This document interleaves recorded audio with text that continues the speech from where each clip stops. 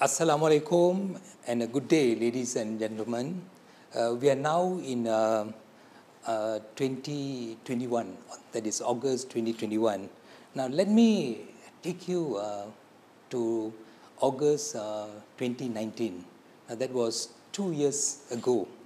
Now, how was life in Malaysia 2 years ago in 2019? Now, people were busy working. Towns and cities were alive, okay? And it was really bustling and busy. And you find that people were all over doing shopping. And students were going to school. And tertiary students were going to the universities. There were lots of tournaments happening. Games were taking place. A lot of religious programs were on. Now, that was in 2019. Now we are in 2021, that is 2 years after that. Now, what do we see? What is the situation now? Now, coronavirus 19, or in short form, it is known as COVID-19, is still at its peak now, especially in Malaysia, and also in many of the countries in the world. It is still at its peak. More than 200 million people worldwide are affected. In fact, they have been infected, more than 200 million, and more than 2 million people have actually died because of this COVID-19. And when we talk about school students, more than 825 million students affected, and they were affected from more than 150 countries. So schools are closed. In fact, in some countries, they are partially opened. And in a few other countries, schools they have started opening up schools. But of course, in Malaysia, schools are still closed. Now, so the focus now is on home-based learning. Now, when we talk about home-based learning, now suddenly you find that we have become very much dependent on technology. So technology becomes very important in home-based learning. Now, what is the scenario now and the future? Now, you find that it's very important that we have to start thinking differently. We can't operate the same way we used to operate 2 years ago. And we do not know what is going to happen even in future. The future is so uncertain. We do not know. Now, digital platform is going to become very important. Is going to become very important, and in fact, digital platform is also linked to the fourth industrial revolution. Now, the Ministry of Education a few years ago itself have started working on the fourth industrial revolution, and according to plan, the curriculum change should take place in 2025 or 2030, which will cover a lot of components from the Industrial 4 Revolution. And in the Industrial 4 Revolution, there's going to be a lot of focus on machine learning, robots, digital technology, artificial intelligence, cloud computing. Now, just to name a few, all these are going to become important.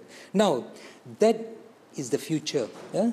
And this future, in fact, has to be now accelerated. Now, we have to speed up. We cannot wait for 2025 or 2030 to start all these digital means of learning, because COVID-19 has actually indirectly has required us to start much earlier. Now, because of COVID, a lot of things that we do in a very traditional mode has become a very online base we are doing. Say, for example, online business. Now, we used to go and do shopping in shopping malls and hypermarkets and etc. But today it's all done through online. Just to name a few, like Shopee, for example, has become very popular. A lot of things can be bought through Shopee. And food, we can't go to restaurants. Therefore, we have to buy it from either Food Panda or even Grab Food. Though it was a bit difficult in the beginning, but many people are actually beginning to find it much easier. Find it much easier, and in fact, it's even better, like to get your things through Shopee. So now that is purchasing things. Now, when we talk about jobs, now a lot of jobs have also become online now, whether we like it or not. Even in the government sector and the private sector, they are operating from home now through online means. Okay, so what I believe, because of COVID, whatever that we have started through the digital means, even when COVID is eradicated in future, it will not stop. Now, all these are going to expand now.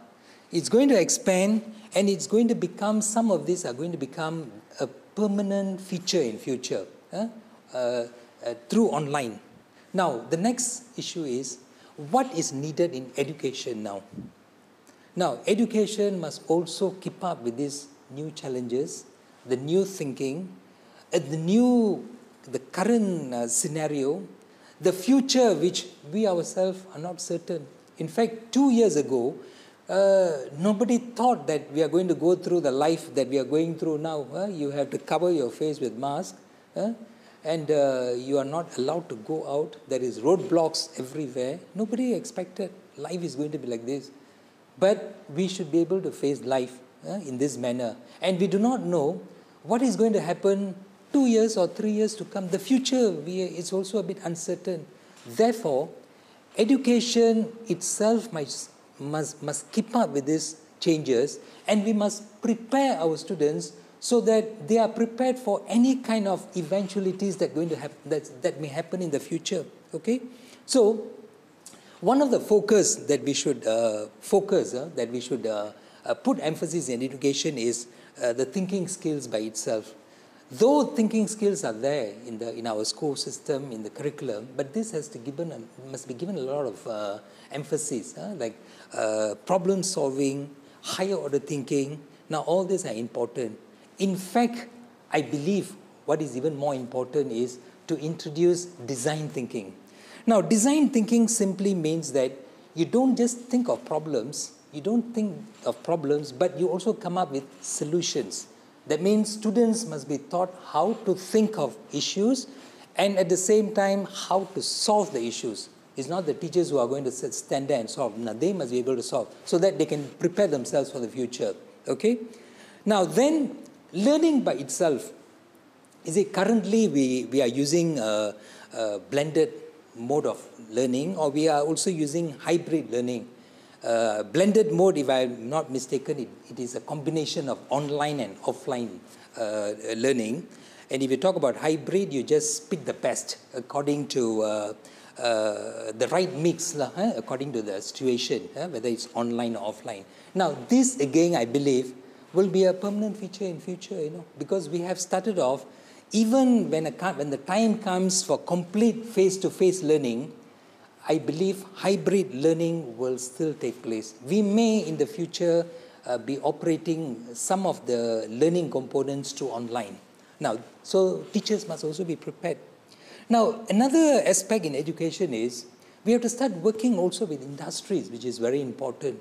Currently, only university students will go and do their practical and all, and I believe it's too late. It's too late, because what is more important is when students are at upper secondary, when they want to move for their respective career choices for tertiary, they must know exactly what field they are aiming for. Let me take one example. Now, if a student, a lot of our good students, they always aspire to become doctors or engineers, but they do not know actually what is in store when they go into a medical school, they do not know. So it's always good, even when they are in the upper secondary, for example, in Form 4, during the school holidays, they are exposed to the industries. For example, they are attached to a private clinic or a government hospital or something like that for about 2 to 3 weeks, so that they understand this is exactly what is in store for them if they were to go and do medicine, for example. This is what is there in store if they go to a medical school. So in that way, they can still change their career. They may decide, suddenly the student may decide that is not their cup of tea. They may want to go and do an ICT course, or they may want to go and do accountancy, or they may want to do lots of other things. In fact, when we talk about IR4, Industrial Revolution 4, a lot of jobs that we have currently may not appear in 2020, 2030. A machine may take over. This is exactly like what what happened in 1970 and now. If we take agriculture as one example, a lot of agriculture was being done by traditional method. But today you find that the machine has taken over a lot. If you go to some advanced countries where we need 100 people to work in a field, they are just managing with 1 or 2%. We can easily get access to the YouTube and see some of these developments that's taking place in advanced countries, how machine has taken over, technology has taken over. So I believe networking with industries is also very important. Now, with all this in place now, what are we going to do? Or the question is, now what is next? Now, I can think of 3 big areas that we should focus. Now, one is the curriculum by itself. Number 2 is the assessment. And number 3, teachers, very important. Now, I use the term as curriculum as the main focus that we should look at, because now curriculum is a document where everybody will make reference, whether they are textbook writers, whether they are people from the industry, whether they are people from the universities, higher education, or whether they are teachers, whether they are parents. Everybody will make reference to the textbook, or whether they are from the assessment division. So the curriculum becomes very important. Now the curriculum, the future curriculum, has to take into account all this.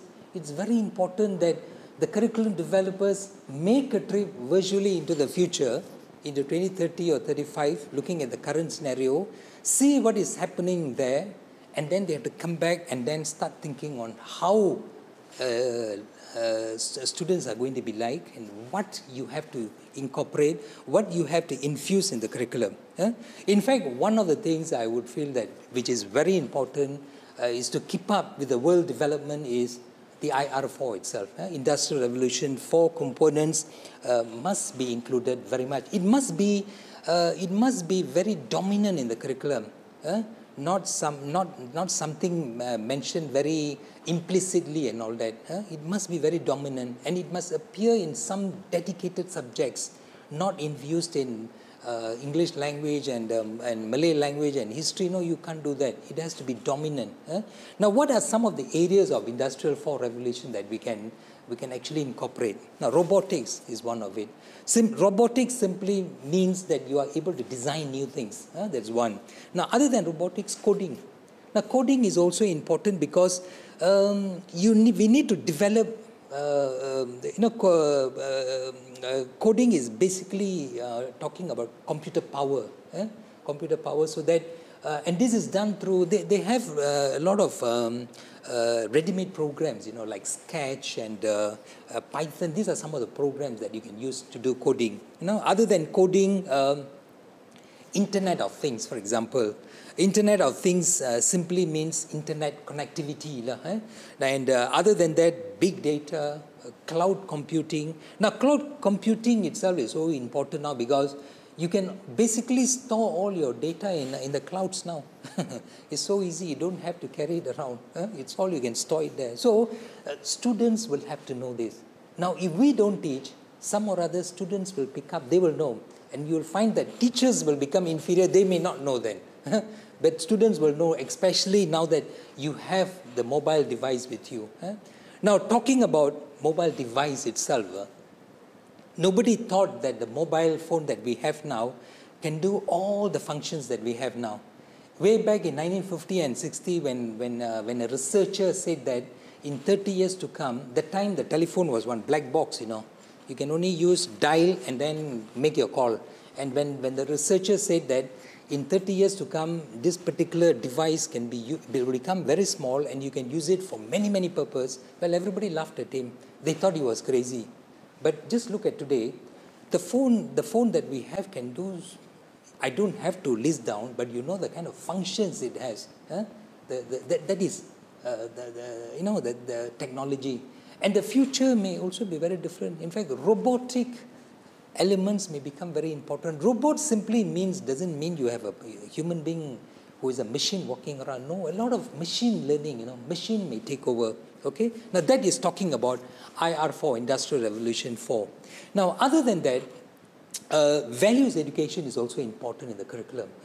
In fact, sometimes back, the Ministry of Education introduced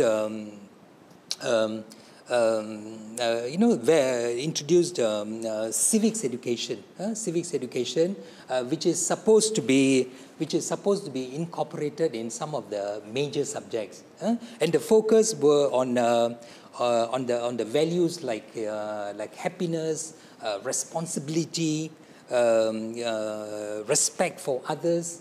These were some of the values that were actually incorporated. Now, it was actually taught in a few dominant subjects, like in English language, in Bahasa Melayu, in history, in religious education, and also in preschool, and also in moral education. And the whole idea of this values enhancement, so that students, you will get students, the outcome is you will get students who will respect others, especially we are living in a multiracial society. We respect others for their beliefs, for their religious beliefs, for their lifestyle and all. We respect others. We live in harmony, so that we can create a person who has integrity, one who is responsible, and in a nutshell, to produce good citizens. Now that is on values enhancement. Now this values enhancement must also appear dominant in the future curriculum, which is important. Other than that, as what I mentioned just now, design thinking must also be included, so that students can be taught how to not just come up with problems, but also how to solve the problem. Okay. Now we cannot also forget about early childhood education. Early childhood education must also be given a lot of emphasis, because a strong foundation is important for early education. Now, other than that, pedagogical strategies must also keep in line with future needs. We have to move away from some of the pedagogical strategies we are doing now. In fact, if you look at now, when people communicate, they don't communicate anymore through writing letters and all that. They communicate through Facebook, through Twitter, and through WhatsApp and Telegram, just to name a few. So these are the current things. So the education must also incorporate all this, must keep in touch with all this. And as I mentioned, now working with industries is very important. The internship is very important, especially at upper secondary. So this must also appear in the curriculum, and it has to be dominant. Now that is talking about curriculum. Now when we talk about assessment, now assessment is also very important. Now currently, how do we define an intelligent student? Intelligent student means one who has got first, second or third in the class, and who has got a string of A's. Now that person may not be really intelligent, may not be capable. And we find that students who have got a string of A's have also become failures when they go into tertiary education, or when they go into the working world. So assessment by itself has to be evidence-based, very important. We should be able to assess students' capability, very important. It's very important, because assessment by itself must also prepare students for the working world. And assessment by itself can be both online and offline in future. Not necessarily it has to be face-to-face. So this is talking about assessment. And the third factor that is important for the future is teachers. Now teachers, whether we like it or not, they are very, very important, because they are supposed to be the vehicle, the one who is going to bring all this message from the top to the final clients are the students and all. So very important. Now teachers, they must be willing to learn. They must be willing to unlearn whichever old practices that they learned when they were in the university 30 years ago. They must unlearn, and they must relearn what is new that's happening now. Because they cannot say that this is what they studied when they were in the university 30 years ago, and therefore they will use that. They can't do that. And they have to be, teachers, I would use the word, they have to be very imaginative, very important. They have to be very imaginative. Imaginative in the sense that they should be able to see the future, and they should be, they must come back to the present, and then you have to start teaching and training students, very important. Other than that, of course, they have to be passionate, they have to be committed, they have to be role models. Now, I am not saying that our teachers do not have all these qualities. In fact, many of our teachers, most of our teachers, they have all these qualities. But what I'm saying is, these are important factors which should be further enhanced, which should be further improved. Now, other than that, teachers must also read widely. Now, this is very important. Read widely, because when you read, you build up your diction, you have better knowledge, you become more focused, you become a better thinker, your grammar gets better, your language gets better, especially English language teachers. You have to read widely. Of course, now we do not necessarily read from hard copies. You can also read from internet-based materials and all that you can read, whether it's academic or whether it's leisure. Now, reading is very, very important. And the role of teacher will also change in future. They are not just teaching, but they also become data collectors. They will also become analysts. They have to become planners. They have to become curriculum experts, and they have to become researchers. I would use the word curriculum experts because you cannot totally depend on the textbook or materials that's available to teach. Now, you should be able to unpack the curriculum, dissect, unpack the curriculum, and then redesign according to your needs, students' need, and then work on it. And then the textbook and materials become a reference, So teachers must have this kind of capability. And again, I'm saying that it's not that our teachers do not have all these capabilities, they have. But this is more like a reinforcement. They have to reinforce, they have to expand on this. So this becomes very important. And of course, teachers have to be, English language teachers, if you say you have to be competent in the language, very important. You have to be competent in the language, you have to be competent in the content. Okay? So these are the things that we have to look forward in the future, so that we are able to shape our education better. Now, with all this, what will happen? Now, our final outcome, or I would say our clients, are actually our students, Now, whatever we do, if you don't reach to our students, then it's going to be a waste. Now, with all this, our final outcome is we need students in the future who are capable, who are not rote learners, who are capable. They can think for themselves well. They can solve problems. They can come up with solutions. You need this kind of people. So you put them in any kind of situations also, they can survive. And if you have another kind of pandemic, like COVID or any kind of pandemic that appears in future, you find that our future generation will become prepared, because today's students will become future generation. They will become the adults and the working people of the future. So they'll be prepared. We will not be groping in the dark. They will be prepared. And they must also, and eventually students will also become, they will know, for example, they will know how to survive in the job market, in future job market. They become very independent. It's not that when they graduate, suddenly you find that they're jobless. They will know how to survive. You need that survival skills. Of course, we cannot run away from the fact that they will also need to be technology savvy, because that is the future. Technology savvy. Just like teachers, students' outcome, they must also be very imaginative. Students must also be very imaginative. And exactly like teachers, they must also be good readers. So if teachers are good readers, they become good role models for students. Students will also become good readers. Just like the connection between parents and children. If you find that parents are good readers, they take the children out to the bookstore weekend to go and read books and stuff like that, and they sit there together with the children will also read. And when parents read books, children will follow. So that role modeling is important. And students must also become good thinkers. And they must also be proficient in the English language, very important. I would say students have to be proficient in the English language because English language is not going to become just for the purpose of communication, no. It is for knowledge acquisition and is for business communication. You find that in the future, we could do it in 1970, we can translate. We can't do anymore now. When we are already into a digital kind of education, you find that you have to know the target language.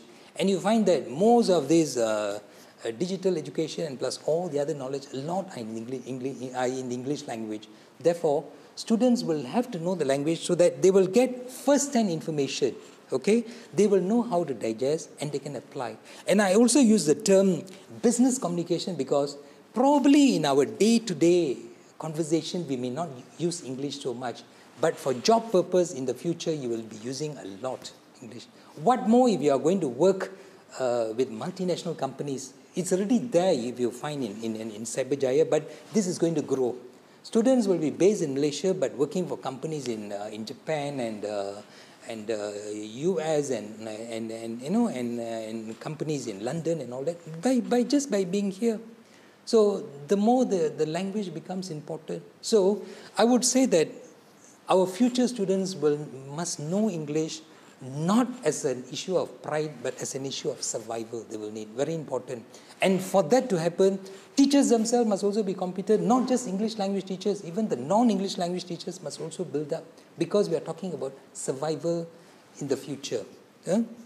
So in a nutshell, now this is generally how I look at education now with all the problems that we are facing, what we can do now and how we can plan for the future so that we can shape education according to the needs of the future. Shape education according to the needs of the future, especially beyond COVID-19. Okay? With that, thank you very much, ladies and gentlemen.